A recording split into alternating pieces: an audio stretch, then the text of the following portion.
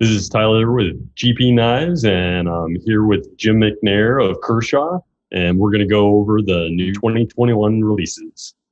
So, Jim, first up, I'm going to hit you up and ask, what is your pocket carry today? So today, actually, I have the ZT0707 in my pocket. Nice. And that's kind of become a go-to for me, especially being left-handed. I like the, as ugly as it is to reverse the clip, this one works pretty well for me. So it tends to be between that and lately I've been carrying one of the new composite dividends. Oh, very cool. Depends on the day. That is my daily carry today. I got the M390 dividend. It's great EDC. Yeah, we like that one. It's kind of slim and easy to carry. Kind of leakish, honestly. Yeah, that's what we've said that a lot. It's sort of a modern take on the leak. Got a lot of cool new stuff in the Kershaw lineup. First up is the 2090 capsule. This is a really neat little knife. So this is what I'm calling a manual out the front, and it works kind of like a utility knife. You press the button down and you slide the blade, and when you get to the open position, the button pops up and locks it. And it's just a fun, easy to carry. It has a little keychain loop on it, so if you want to put that on your keys, you can. It has a pocket clip as well. And one nice thing is being left-handed, because it's a symmetrical design. You can carry it either way. You don't have to flip the pocket clip, and that's good because it doesn't. It's a single position. But even for me being left-handed, it's really easy to kind of index it in my hand. You can feel because of the groove in the front, and it opens right up. So this was a collaboration piece with Jens Anso, and it's been a really fun one. It's just a little over a 2-inch blade, or might be even a little under. And we have an anodized blue button. We have a molded, I'd call it a back spacer, but it goes all the way around. So it's got a spacer, and then we have molded glass-filled nylon scales on either side. And in spite of that, it's nice and rigid and comfortable. It doesn't feel floppy. And yeah, it's just a neat little knife. On that, are the internals stainless? They are, yeah. So we have 2 stainless steel liners inside of it, and then they are skinned with a glass-filled nylon on the front and the back. And that's a single edge, correct? It is single edge. Yeah, it's got a really deep false edge here, but it is not sharpened. It is a single edge knife to keep it legal in 50 states. And what's the MSRP on that? The MSRP on this is $49.99. And I misspoke before. This is the 1190. So yeah, 1190 capsule. So designed by Jens Anso. So next up, why don't we talk about the bracket? So the bracket is kind of fitting in with some other knives that we've done recently. This is a really cool new cleaver style design. It's a little bigger. So it has a smaller brother in our lineup that we've done previously, and it's done really well. We've done a couple of variations on it. So this is now, there we go. The static. There we are. So this is a little bigger knife. This is closer to a 3.5-inch blade, and it has that same kind of cleaver profile. It's got a few thoughtful details. We have thumb jimping here, and we also have jimping for your fingertip up here. So if you want to do any detail work, having that downward point makes it really easy to do detailed cutting and work with it. So as much as the cleaver blade may be something that's kind of currently popular and, dare I say, trendy, it is actually a functional, useful profile. And we have a nice wide flat grind. The blade is not obnoxiously thick. So it's a great slicer. I mean, all things said and done, it really is a useful, handy knife to have. It's very comfortable. I have fairly large hands, and I can get a full grip on it. We have a reversible deep carry pocket clip.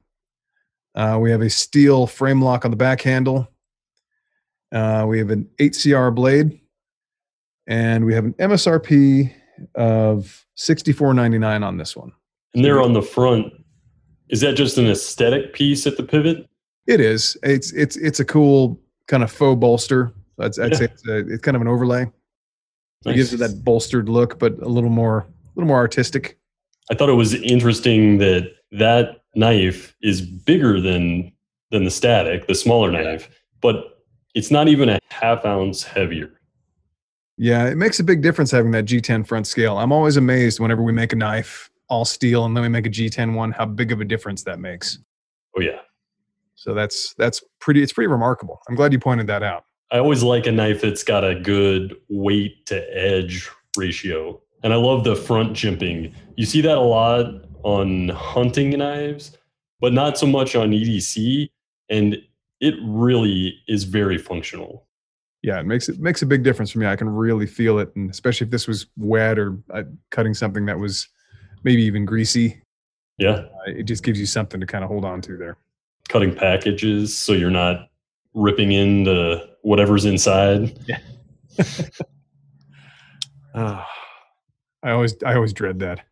Okay, Highball XL. So the Highball is something that we introduced last year, and we decided to make a slightly larger version of it. So the original one was meant to be kind of a classy knife, all steel construction, relatively thin, again, narrow this way and this way.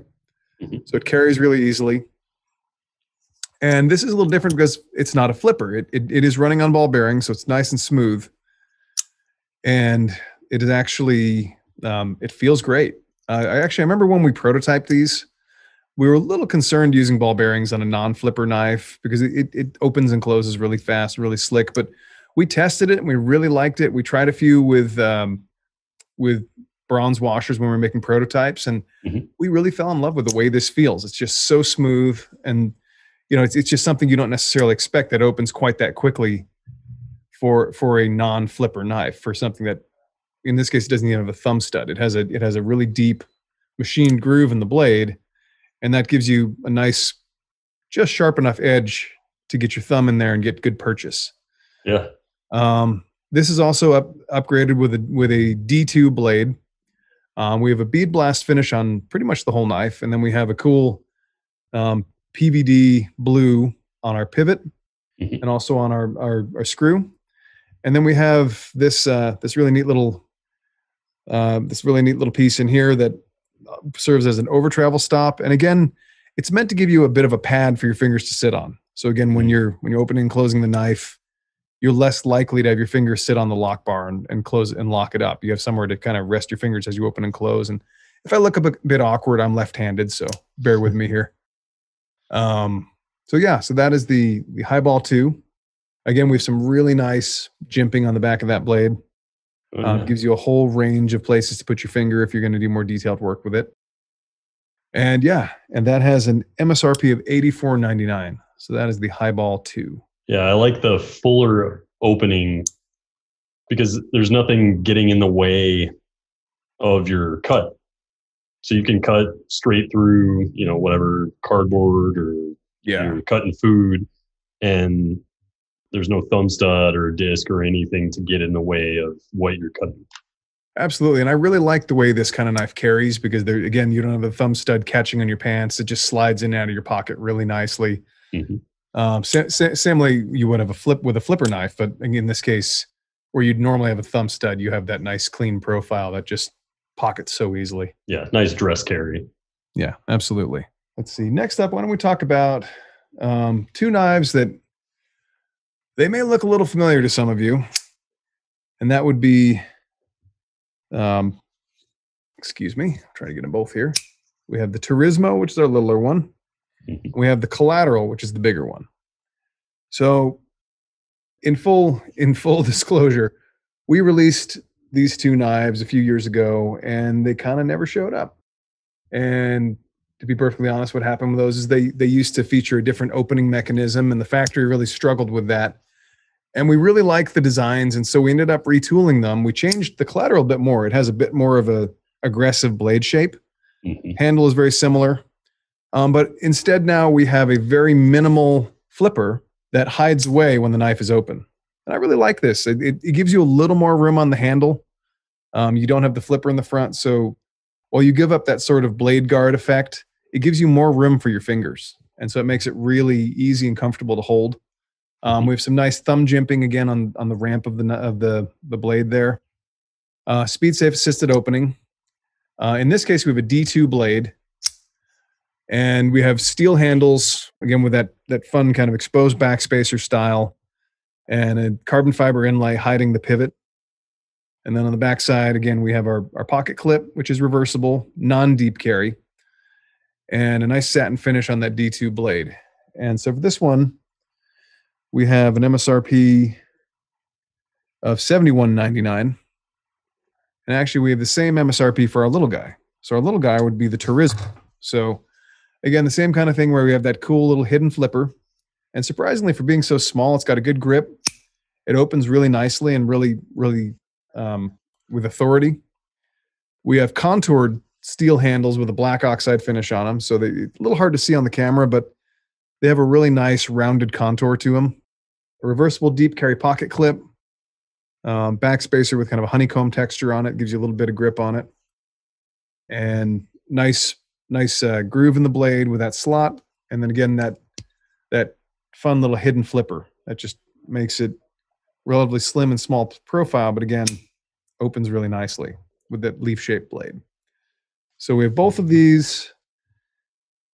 They don't really look like family, but they work very similarly, and they both have the same MSRP of $71.99.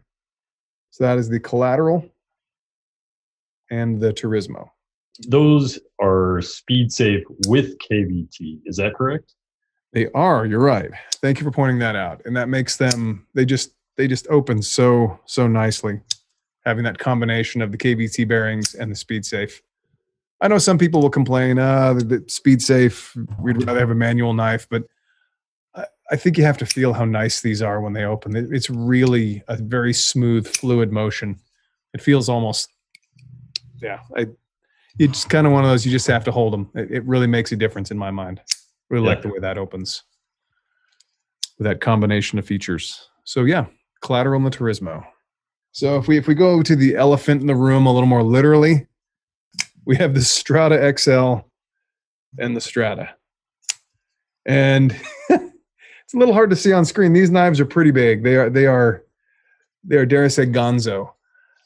So the small one, if we can call it that, has a 4¼ inch blade, and the XL has a 5.5 inch blade. These are very big, but there's something really cool about these, and it blows my mind to this day, is that these are really big knives, but they're relatively slim and they're relatively narrow, which means they actually carry really nicely. So you have a single position deep carry pocket clip. It kind of works with the curve of the handle. So lefties like me may be a little disappointed, but they actually, being a relatively curvy knife, they still carry pretty well in the left pocket as well. We have this really cool aluminum inlay with it's a copper looking finish.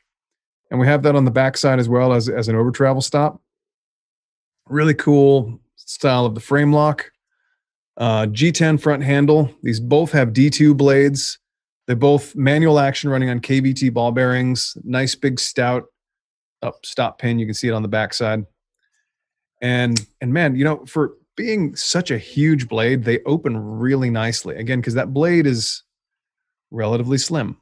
It's got a real high flat grind. They slice really nicely. I've been carrying one of these off and on, and I really like them, particularly this 4¼ inch size.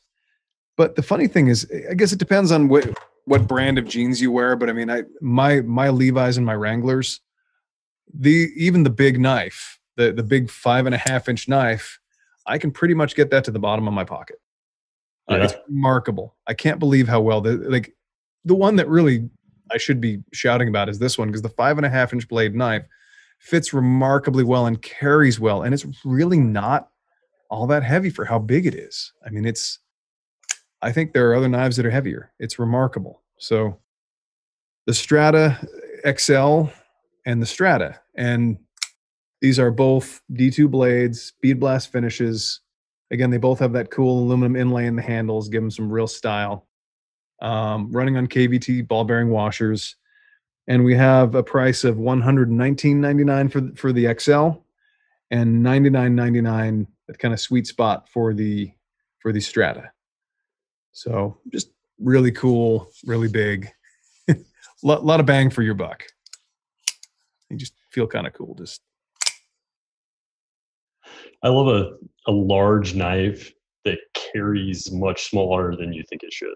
Exactly. And that's kind of if there was a shtick to these, that's what it is.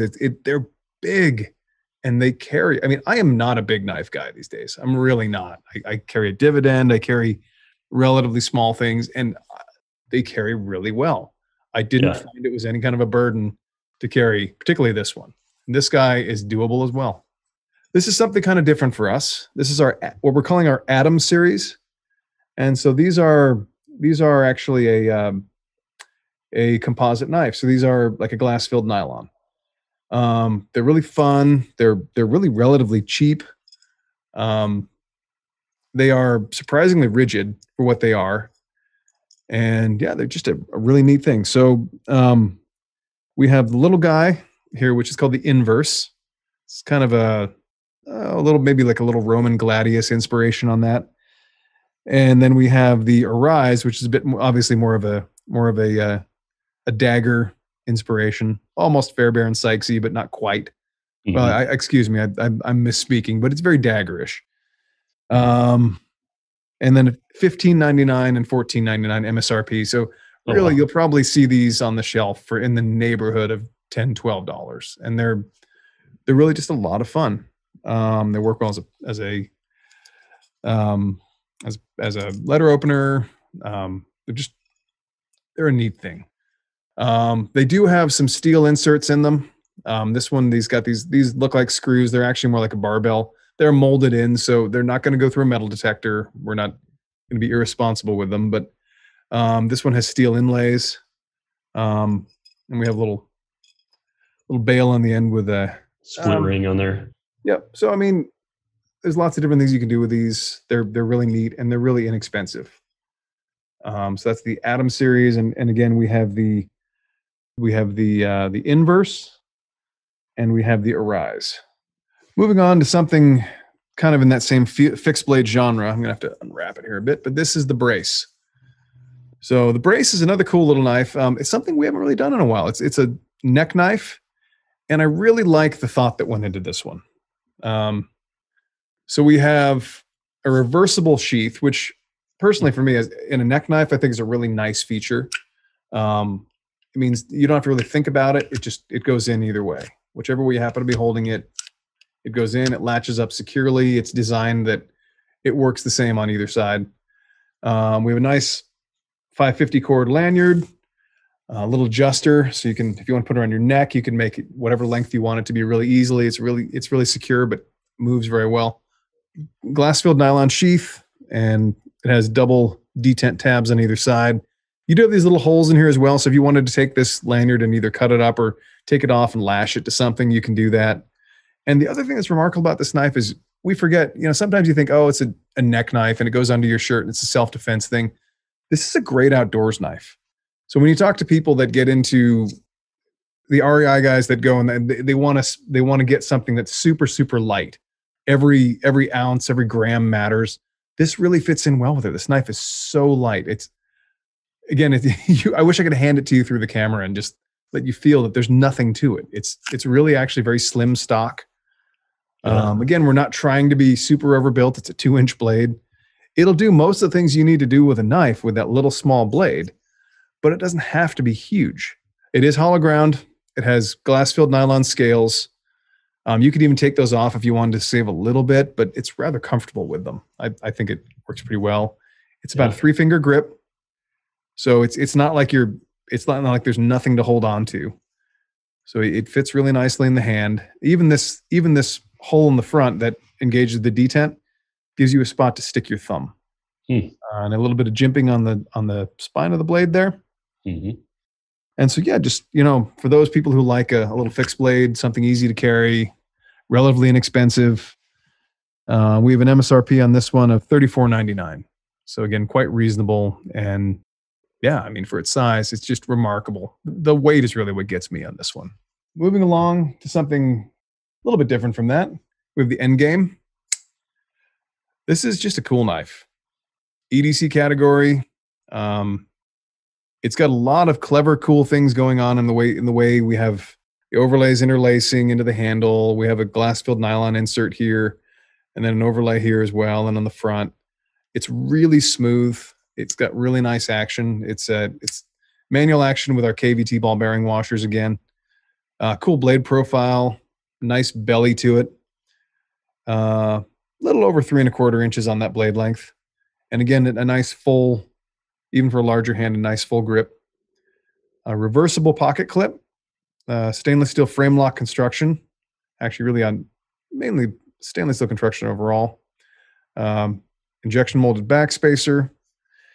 And this one is also upgraded with a D2 blade. So being a little bit more of a fancy knife, we upgraded that blade to the D2. The MSRP on this one is $99.99. So again, they'll get discounted quite a bit from there, but just a neat, comfortable, relatively slim EDC piece. So that is the end game. So then moving on to something just a little bigger, we have the Cannonball. This one is speed safe. It's got a big D2 blade. It's nice and wide, beefy knife. Again, we have that sort of bolster-esque inlay in the front. The rest of the handle is a PVD coated steel. A reversible deep carry pocket clip, kind of a wide, short one on this one, so a little different, a little more discreet. And just that nice big belly drop point blade. So again, we have black wash finish, and yeah, speed safe action with a frame lock. And on this one, an MSRP of $79.99. That's really a pretty good deal with a D2 blade. So we're pretty pleased with that knife. And it's a lot of bang for your buck. Nice, big, again, comfortable, easily a full grip. And yeah, $79.99 for that one. Looks like it has a nice thin blade on there as well. It does, yeah. And that's kind of what we've been going for as a theme in general, is a nice wide slicing blade that isn't overly thick. To keep the weight down and to keep the cutting ability up. One more that's a bit different. And, it took me a minute to wrap my head around this one when we first started working on it, but it's such a cool knife. So this is the platform. You can't even see it because I'm covering it. But so this is actually a double detent slip joint knife, if you can call double detent slip joint. I know there's been some discussion on that, but it's a non-locking folder. Mm-hmm. It has a cool, I'd call it almost a semi-worn, it's not a Warncliffe, sheep's foot kind of blade. It's got a little bit of curvature to the edge, but it definitely has a low tip. Again, so really nice, really good for detail cutting, small work, opening boxes, a lot of stuff you do with a knife on a daily basis. We have a cool kind of topographical pattern in the injection molded front scale, but the real magic of this knife is on the back. So on the back side, we have a full set of nail clippers. Now, I know you might say a grooming knife, but the neat thing about this is that these are actually a really nice, effective clipper. And so they work for more than just cutting fingernails. They're really nice for cutting little plastic tags. You could cut a zip tie with this. A lot of people use them for cutting fishing line. It's actually very common usage is using it for monofilament fishing line. There's a lot of different things you can do with this. It's like I guess I'm dating the video a little bit. Having been through Christmas recently, and my kids' birthdays are foolishly near the end of the year. I've spent a lot of time cutting those little plastic ties that hold the doll's leg in and things like that. And sometimes you're worried about my daughter's going to be terrified when I slice the leg on the toy horse that I'm trying to get out of here. And there's something to be said for having something like this, having a little nipper where you could get little plastic ties and little miniature zip ties and little bits of rope, little bits of string that they sometimes will tie things into packaging. So there's a lot of uses for this, and it's really something that I feel like you kind of need to explain. It's not just a nail clipper, and it is actually a pretty effective. I won't cut my nails on camera. That would get weird, but it is a really effective little tool. And we spent a lot of time making sure that this was a functional, good nipper, and it works for lots of different things. I mean, you could sit here and chew up a credit card if you wanted to. It just depends on what you want to do. It does have a nail file in here as well, and a little pick as well. So, I mean, it does have the grooming implements. You could clean your nails with this if you wanted to avoid using the tip. And it all holds itself in there nicely, and it really holds it in well. It's not like it's going to pop open in your pocket. But so kind of gentlemanly with the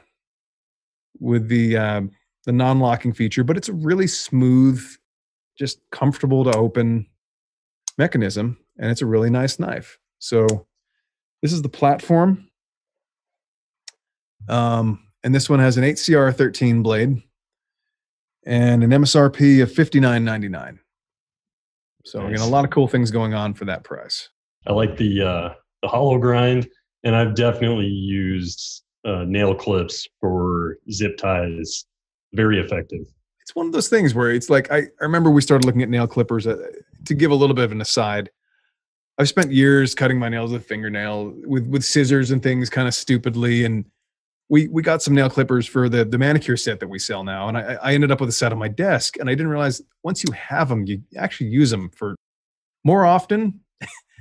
I'm less of a savage. Actually, my nails look a little better, and you find other uses for them. And so this is one of those odd things where I really want to implore people, like, check it out, give it a shot, because I wouldn't have necessarily said, oh, I want to carry a manicure knife, but this is a really handy little tool. And it just opens up really easily. And once you always have it with you, I think people will be surprised how many uses you find for a little nipper like this. Yeah. So anyway, that's the platform. And again, an MSRP of $59.99 on this one. One more that I think is really cool. This is, I'm mixing up my names now. There we go. This is the drivetrain. So we've done a rescue. We still do a rescue knife, actually. And this is meant to be a little bit of an upgraded one.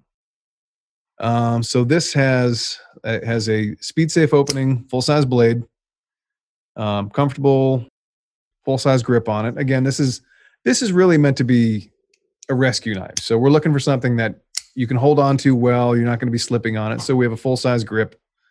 We have a pocket clip on it if you do want to carry it, and some people will. And then in this case, we also have I'm trying to get it in front of the light so you can see it, a carbide glass breaker. And then finally, the thing I like the most about this knife that I think is the coolest is that we have a lot of times these things will open 180 degrees, and it's a long throw, and it's kind of a big motion. And this one only opens that far. And that's all it takes. It exposes your seatbelt cutter, or if you want to use it for cutting cord, things like that, it works as well.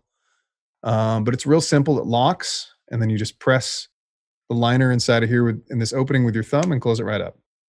And it's hard to show, but because this is kind of a deep recess, it's really easy. Even it's kind of, I mean, again, I'm kind of backwards and using my offhand and trying to show it in the camera, but it's real easy and intuitive to get your thumb in there and use it. So it just opens up, and it's a short motion. So again, if you were in an emergency situation, say you were stuck in your car, if you can get this in your hand, once it's there, it takes nothing to open that, and it locks in place securely. And when you're done, it's real easy to close it up. Very nice. So that's the drivetrain. Again, really neat knife. A lot of thought went into the mechanism, and an MSR. Oh, and I'm sorry, it should have it has an upgraded blade of D2 steel and an MSRP of $79.99. Do you have a favorite out of those? I'm curious, one that kind of caught your eye the most. I mean, again, the Strata immediately caught my eye. It really reminds me of a lot of what you'd call a peasant knife. You know, it's a design that it's got a modern look, but the lines of it, the blade, the handle, those are knives you could find in almost any region of the world. And there's a reason they've been around for so long. Yeah. And, you know, I forgot to mention this before. This did have a strong inspiration behind it. It was inspired by the Navaja style knives, which are exactly what you're talking about. They're very common regional piece. Yep. You see them in Spain, but I believe you see them elsewhere as well. Yeah, they go by a different name in a lot of places, but the Navaja definitely, I mean, I saw it and I immediately knew what I was looking at. I'm glad you pointed that out, because that's something that I neglected to say. And they really are they're kind of hard to ignore. It's like a big personality. I mean, when you have a 5.5-inch blade, it's, I mean, it's kind of, you know, it reminds me of like when I hand people like a Camp 10, something about a machete, people just kind of giggle. And this is just that big knife that you smile at, and you smile kind of stupidly when you hold it, because it's just so big and so cool. Yeah. And so it's hard to ignore. It's just, but it's great because, you know, you've got a lot of cutting edge. You've got a thin blade that's going to slice well. and it's all in a package that's thin and light enough that if you want to carry a 5+ inch blade, you can do it. Thanks for the time. I really appreciate it. It's been an exciting year, and I know it's been a tough year on everybody, but we've been trying to keep full steam ahead and just get some cool stuff out to you. I really am excited to see all the new stuff, some great stuff in the Kershaw and ZT lineup. And I'm glad that you could join us, Jim, and show us all the cool stuff. Thank you for your time and have a great day. Yeah, you too. If you like what you've seen today and you'd like to see more, follow us on social media via the links in the description, subscribe to our channel and like the video below, and follow us for updates on all new products and releases.